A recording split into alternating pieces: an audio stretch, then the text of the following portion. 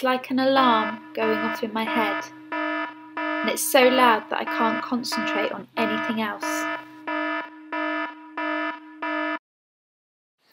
For me, anxiety is like I'm in a forest, surrounded by hundreds and hundreds of trees, and I can't find a way out.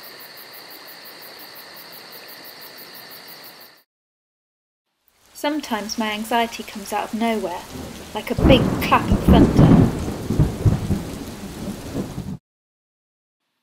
When I feel anxious, it's like hundreds of negative thoughts are raining down on me and flooding the ground around me.